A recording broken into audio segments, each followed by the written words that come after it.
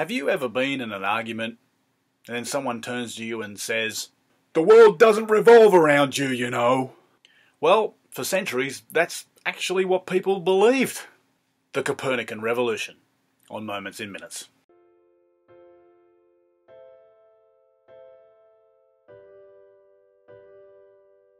Until the 17th century, the accepted system for explaining the universe was the Ptolemaic or Geocentric model. From the days of ancient Greece, Earth was considered the centre of the solar system and the known universe, with all other planets and stars revolving around it. This theory was largely unchallenged until the publication of Nicholas Copernicus's On the Revolutions of the Heavenly Spheres in 1543.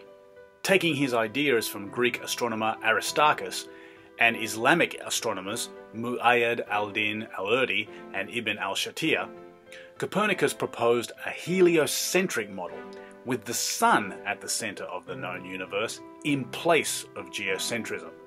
In the early modern world, such a theory was explosive in nature.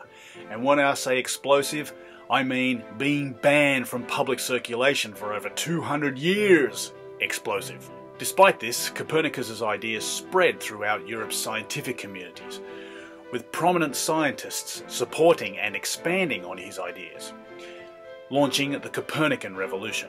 Tycho Brahe found compromise between the old and new models with the geo-heliocentric model, where the Sun orbited the Earth and the planets orbited the Sun. Johannes Kepler used Copernican theory to prove the existence of elliptical orbits. Galileo Galilei's observations of Venus and Jupiter's moons provided further evidence for planets revolving around the Sun and not the Earth.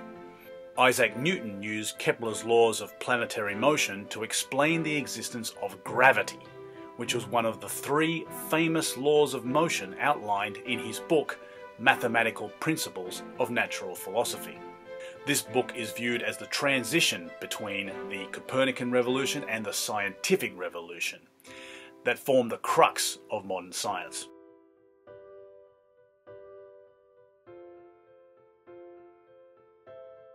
It's difficult to underestimate just how influential the Copernican Revolution was.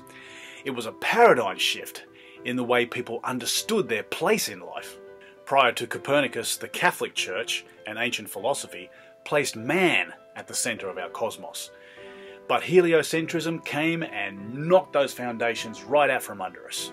Suddenly, man was no longer the divine end result of creation, the centre of the Aristotelian pure circle with the universe whizzing around his paramount position amongst all life. Thanks to the Copernican Revolution, we now know that we're just mere flotsam and jetsam in the grander scheme of evolution, and no longer the centre of everything that revolves around us. The Copernican Revolution also gave birth to modern science and philosophy.